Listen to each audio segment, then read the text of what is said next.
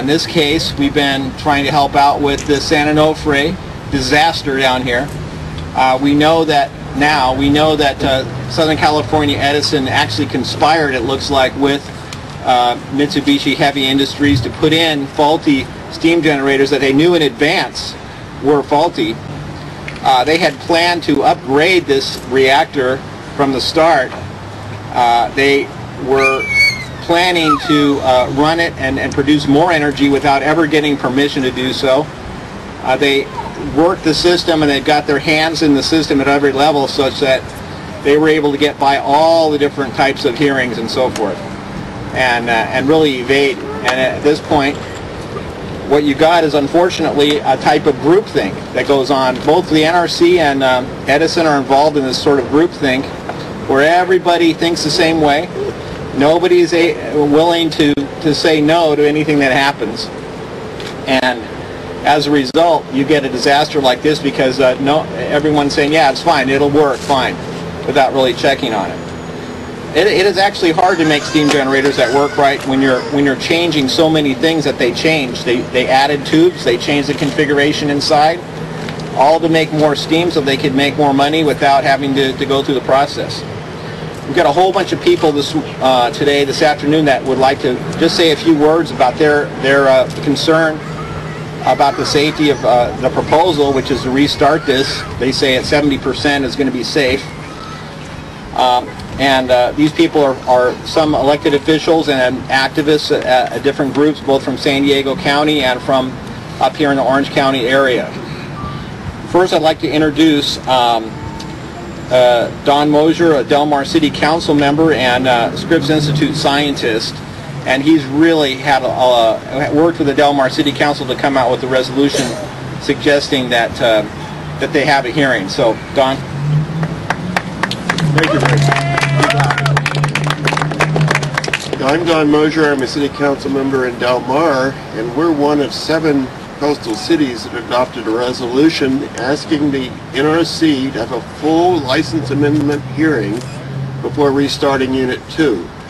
This is a safety issue for over 8 million people in the 50-mile radius of San Onofre. Safety is the most important topic for elected officials. Del Mar is only 32 miles downwind of San Onofre, so a disaster at San Onofre would impact our citizens as well as many others. I was gratified recently that the San Diego Union School District adopted a similar resolution opposing the restart without a hearing to protect the 135,000 school children in their district. And I would urge Orange County School District to do the same.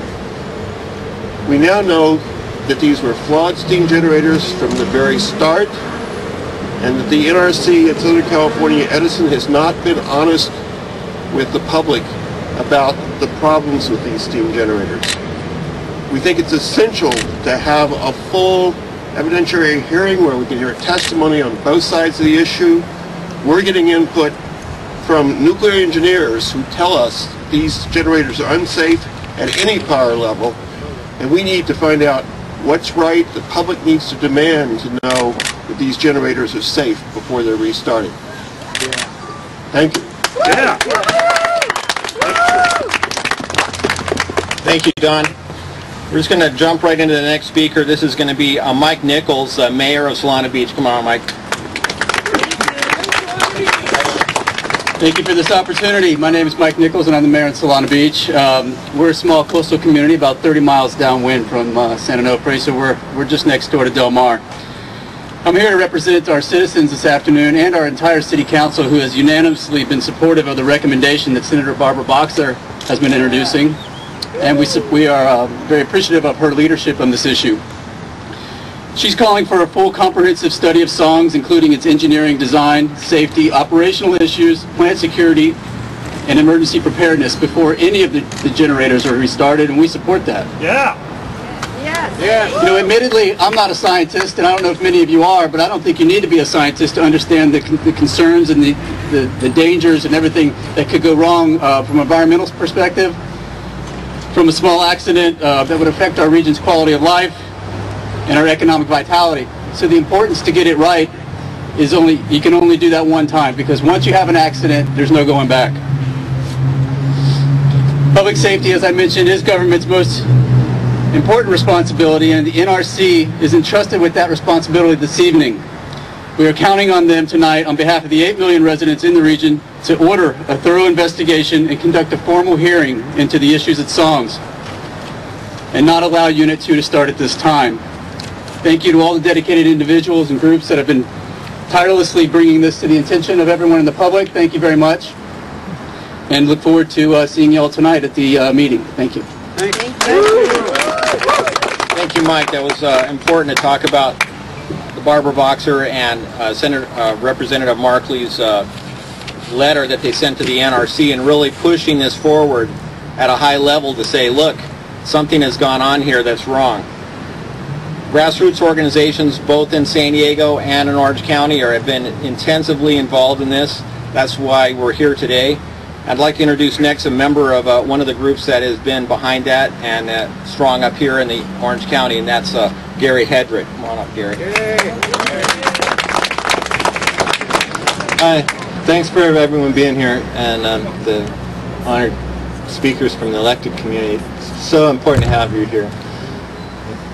You know, this is really hard for me to understand. When they first proposed, when Edison proposed that we're going to take a defective reactor and start it up, run it at 70% and see what happens, I would have thought the NRC would say, what are you thinking? Why would they even propose such a preposterous idea? And yet here we are, entrenched in a long, drawn-out debate, wondering why is this so hard to understand? And on top of it, with the recent revelations from evidence being apparent on, thank goodness to Boxer and Markey, we have evidence that NRC has documents that showed those generators shouldn't have been started in the first place. Now, why would we continue this discussion any further than this? We want the documents, you know? That's what this is about. No more hiding this stuff. We want the documents, and we want the data. And what are we messing around? NRC is here to protect us, right? We want the documents, and we want the data, and we want the public to be aware of what's going on. We don't trust the NRC anymore. That's it. Thank you, Gary. You know, years ago, this may not have been any big deal. Just a small leak out of a nuclear reactor, no problem. But guess what?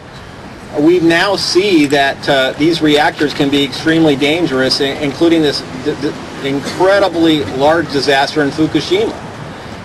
People over there are now having to live with radiation throughout their lives, and a part of Japan that will be eliminated from habitation probably for the rest of our lives, or maybe even forever. We're happy here tonight, this afternoon, to have a person from the Fukushima area to tell us about that. And her name is Kathy Iwani. Come on up, Kathy. As an evacuee of Japan after raising my daughters and living there for 25 years, I cannot stress enough that the 3 nuclear reactors in Fukushima continue to melt down, releasing tons of radioactive runoff water each and every day into our Pacific Ocean for the last almost 2 years. Contrary to popular belief, this disaster is nowhere to being completed or over. While the Japanese government and TEPCO, the people responsible for the meltdowns, feign decontamination, it is fact that these reactors are still too hot to cap, because in doing so, there would be explosions of unbelievable scale. They are so highly contaminated, in fact, that human workers cannot go in to begin repairs. Robots cannot even withstand the high temperatures. They just cease to operate.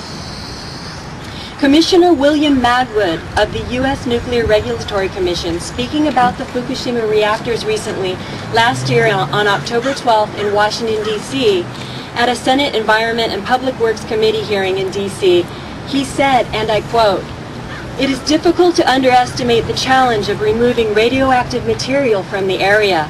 There will need to be new technologies to accomplish the cleanup, and some of these technologies don't exist," he said. I lived 380 miles away from the Fukushima reactors in southwest Japan in a place called Wakayama. I lived with a Geiger counter measuring my food in the environment and also in the environment for a year before we made the decision to leave. I can attest to the fact that contamination in no way stays within the evacuation zone of 20 kilometers. Presently, 26 out of 47 prefectures in Japan are found to have trace measurements of radioactive cesium in their municipal water supplies. Now we're in San Onofre. Risking restart of the defective reactor number 2 at San Onofre is essentially rendering our children laboratory guinea pigs in Edison's nuclear experiment. It's our responsibility to protect our most valuable resource, our children. They are our future. On behalf of my two daughters, who are half Japanese, I demand a transparent adjudicatory hearing with license amendment process, including hearings with sworn testimony from both sides, and cross-examination with experts outside of the NRC and outside of Southern Cal Edison. Edison refuses to submit their proprietary information that they've been sitting on since October of last year. If they are confident of safe restart of the San Onofre reactor in April, what do they have to hide? We demand transparency and nothing less. Thank you, Kathy. So how dangerous is this for us? You know, we need to know how this is going to affect our lives. Should we be concerned about it? Well, I think I can answer the question for you. The answer is yes, we should be concerned, but let me introduce you to someone that can probably shed some more light on that. We have Deanna Polk here, a registered nurse who knows all about this. Come on up, Deanna. Hi, my name is Deanna Polk. I'm a registered nurse, but I also hold a Master's of Science in Homeland Security, and I'm all but thesis for a Master's of Science in Global Emergency Preparedness and Response. I worked within San Diego County for the last 15 years, helping to develop disaster drills, emergency preparedness plans. I helped form the first decontamination response team at Scripps La Jolla Hospital. And while San Diego County and Orange County has probably the best integrated disaster response in the country and the best responders, the most highly trained responders in the country, we still haven't been able to figure out how to decontaminate an ambulance, how to shelter in place a children's field trip to the San Diego Zoo, how do you shelter in place a surf contest at Trestles, how do you shelter in place a high school football game, our skilled nursing facilities. Our teachers haven't been trained to shelter in place our children in schools. It really can't be done. And I would like, everyone to ask the commissioner some of these questions. If it happened right now, how do our police respond? How are they, going to decontaminate their vehicles? San Onofre is also a known terrorist target. Yeah. We have this located on an active fault, and the problem is we have too many hazards. You go through this process of assessing what your hazards are and trying to mitigate them, trying to, prevent, an impact. Well, seeing that we've only gotten about 11% of our energy out of that plant, and we have survived without it for a year now, I think the hazards far outweigh the benefits. Thank you. Very well. Thank you, Deanna. If this thing has a disaster, let's face it, we're not going to be able to get around these freeways. There really is no good evacuation plan. How would you plan for something of that magnitude? It's just, you can't. But let's hear somebody who's a professional about urban planning and see what he thinks about the planning on this. We have a gentleman here named Torgan Johnson, professional urban planner and Solana Beach resident. Torgan, come on up.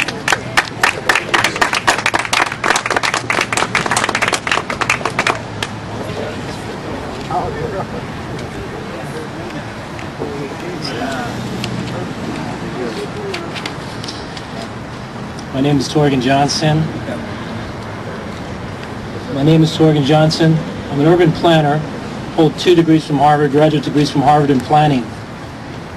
And I want to first make a statement to Mr. Theodore Craver, the CEO of Edison International. I'd like to say, Ted, this is not a poster child for nuclear disasters. Yeah. This is my daughter. And she's the most precious thing in my life. What I saw when I watched the Fukushima disaster unfold was a radioactive plume travel so fast and so far. It traveled 5,500 miles in about 6 days and covered the entire Pacific Basin. Radioactive fallout was detected here in California at 181 times above safe levels at UC Berkeley's Nuclear Engineering Department. We got no word from our authorities that this was occurring. The EPA, the NRC, FEMA, nobody told us anything. We had to figure it out for ourselves, just like today. We're having to figure this out for ourselves, how to defend ourselves against a system that's broken. Yes. We have a regulatory system here that does not consider, the NRC does not consider communities outside of the San Onofre power plant boundary as their jurisdiction. They leave that up to emergency responders. But what can an emergency responder do after an radioactive emergency starts to unfold at San Onofre? Absolutely nothing. Yeah, here comes Edison. Yeah, there's you can't buy better support than that.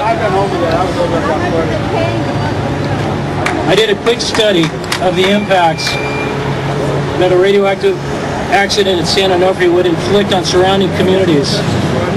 First, by looking at what it's called the EPZ, which is the emergency planning zone, extends 10 miles out from the power plant.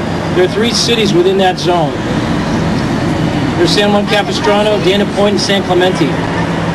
Just looking at the housing component, the value of the homes, that's your personal nest eggs.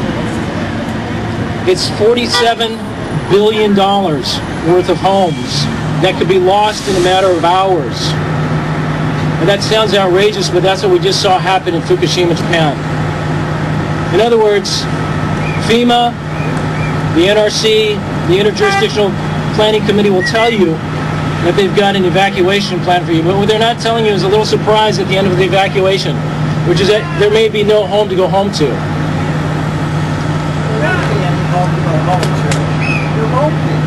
And what I'd like to ask is that the NRC hold Edison accountable, first of all, to produce the documents that the public wants to see regarding the base data and all the documents related to the replacement of the steam generators at San Onofre.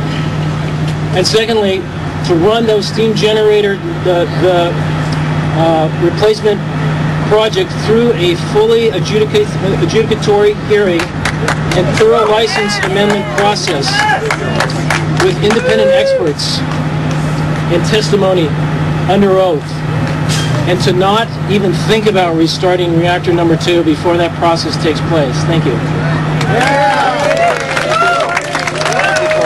Thank you, Torgen.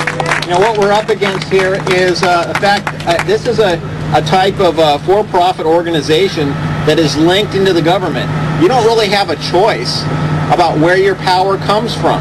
They had an idea that you could go out and buy, get it from wherever you want. You can't do that anymore. Otherwise, everybody'd say not from a nuclear reactor, right?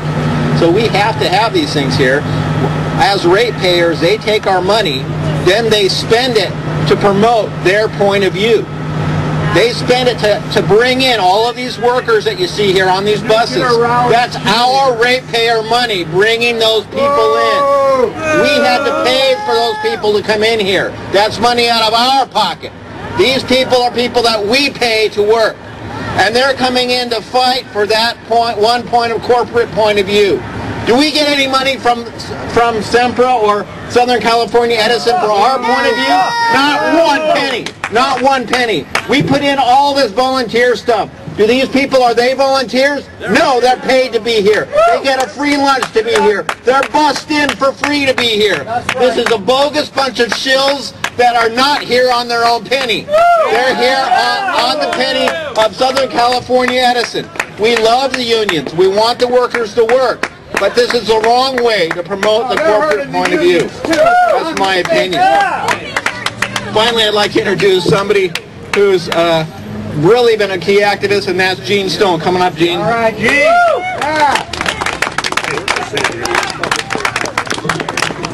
Union Brothers, welcome!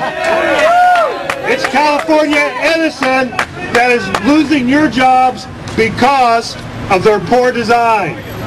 And we want you to have jobs. New jobs, new union jobs in the renewable energy field. Green jobs. Unsafe work conditions for union workers. Okay, now here's what I was really going to say. The NRC motto is protecting people and the environment. And this is going to be my statement to them tonight. This is a great motto. Unfortunately, it doesn't seem that the NRC has the same goal. Their goal seems to be to protect and serve the nuclear industry and to keep it going no matter what. NRC, your job is to protect the people and the environment. And that is what we demand of you. Now, we find that Senator Boxer and the NRC has been conducting a secret investigation all the while the new chairman of the NRC talks about transparency. The NRC has lost all authority over people. Any government and any agency, once they lose their moral authority by not being transparent and reactive to the people, have lost all moral authority to govern this issue. If they expect to gain any authority back at all, they need to meet these three conditions. Give the public an adjudicated public hearing under oath here in Orange County as soon as possible. Yes. Only this process will ensure transparency and the protection of the people and the environment. We demand that the NRC put on hold any decision for restart until these conditions are met. A, NRC's secret investigation is complete and made public. Yes. Woo! PUC completes the OII report. While both the NRC and the PUC agencies work independently of each other, and that is important, both agencies need to work on the same timeline for the good of the Californians, our economy, and our safety. We demand that a federal court, this is Rose demands that a federal court make a determination to see if there has been any criminal wrongdoing by the NRC. Also, Rose calls on the Governor Brown to replace Michael Peavy as president of the PUC and to demand that the PUC move on in a timely fashion to complete the OII report. Finally, I would say to Mr. Ted Craver again, stop the nuclear madness and permanently shut down San Onofre and move California Edison's good union workers to the only energy future that California has, and that is renewable energy. Thank you. Thank you, Gene. Those are good words. We do have to move on. It's time to change, to get into our renewable energy world here. Well, with all these buses coming in, I'm going to want to close out this meeting here pretty fast. I do want to say that as an engineer, there's some goofy things about what they've told us so far, and one of them that I find very interesting and unusual, kind of like what Columbo would trigger off of, one of those things that doesn't let you go to sleep at night, is the fact that the second steam generator that they made, that was number 3, and they tightened up the tolerances so that it was made better, actually fell apart twice as fast. Wow. And so this doesn't make any sense. Either somebody is lying about those tolerances, or somebody didn't know what the tolerances should be and just pulled them out of the sky. Wow. Something is really wrong with that picture. So Columbo, if he was here, he'd be working on that one. Wow. So that's the question I'm going to ask today in a little bit more depth.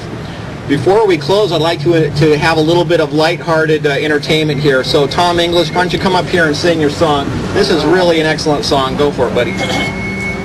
Can I have the microphone like here? Can you just sing it to us? Yeah, I can. No, that's not it. Oh, that's it. Oh. All right, I'll just do that. Whatever. Here we go. Oh, yeah, no. I was talking to somebody who wants to open San Onofre, And I said, you know, what about Fukushima? And he said, well, you know, we can talk about this if you want to be logical. But if you're not going to be logical, we can't have this conversation. And I was thinking, what part of Fukushima do you not understand? When nuclear contamination hits the fan, plutonium is everywhere, it's in the sea, it's in the air, and we don't even have any evacuation plan. What part of Fukushima do you not understand? What part of Fukushima did you somehow miss when sure is shooting every time with things like this? Destruction rages like a flame, officials play and spin the blame, and all of us are racing, facing the abyss. What part of Fukushima did you somehow miss? Humankind is humankind, and we all make mistakes. Hard sometimes to not be blind and fall for fakes. But even now, before our eyes, it's in the sea, it's in the skies. You know we best prioritize air, water. Come on, guys. What part of Fukushima do you need clarified? What happens when the plate tectonics slip and slide, and then it blows? What happens then? It isn't if, you know it's when, and everybody petrified, nowhere to run, nowhere to hide. What part of Fukushima do you not understand? What then can even FEMA do to lend a hand? The time to make the break is now, to wind and wave and solar power. If we're gonna live, nuclear power must be banned. Wrap your mind round Fukushima. It's no time to be a dreamer. It's no time to be a schemer. Google Fukushima, take a stand.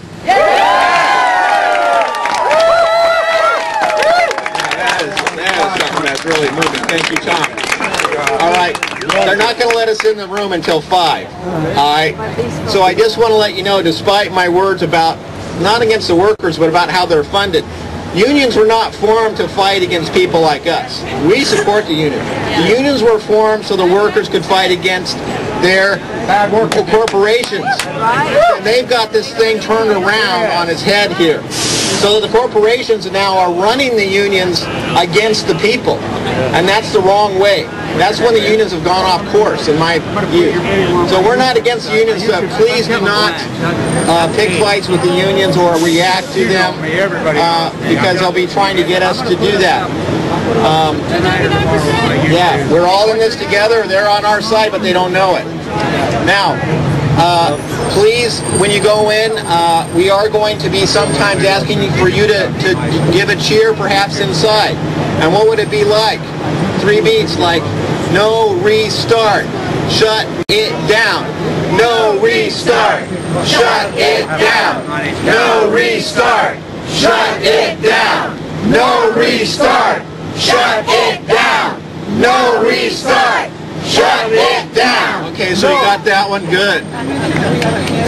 Yeah, we have a handout inside. You're going to get more information, some ideas about what you can speak on. If you can, speak from your heart what your point of view is on this. It's best to do it from yourself versus reading something else, but those are ideas. And I want to thank all the volunteers, all the speakers that came forward, the elected officials, Don and Mike, thank you very much. And everyone here that's at the rally, thank you for coming. We'll see you later at the meeting. Thank you.